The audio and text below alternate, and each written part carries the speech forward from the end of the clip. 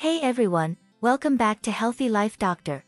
In today's video, we'll be discussing the foods you should avoid if you have kidney disease. Your kidneys play a crucial role in filtering waste and excess fluids from your body, so it's essential to take care of them.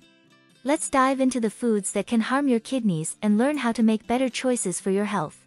1. High sodium foods. Consuming too much sodium can cause your kidneys to work harder and may lead to high blood pressure. Some common high-sodium foods to avoid include processed meats, canned soups, and fast food. Instead, opt for fresh, whole foods and use herbs and spices to add flavor to your meals. 2. High-potassium foods. While potassium is essential for your body, too much of it can be harmful to your kidneys. Foods high in potassium include bananas, avocados, and potatoes.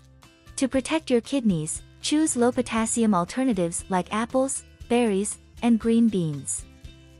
3. High-phosphorus foods. Another nutrient to watch out for is phosphorus. Excess phosphorus can cause damage to your kidneys and lead to bone problems. High-phosphorus foods include dairy products, nuts, and beans. Instead, try incorporating more low-phosphorus options like rice, pasta, and vegetables into your diet. 4. Sugary foods and drinks. Sugary foods and drinks can also be harmful to your kidneys. Consuming too much sugar can lead to obesity and diabetes, both of which can damage your kidneys. Limit your intake of sugary snacks, sodas, and desserts. And choose healthier alternatives like fresh fruit and water. Taking care of your kidneys is essential for maintaining your overall health.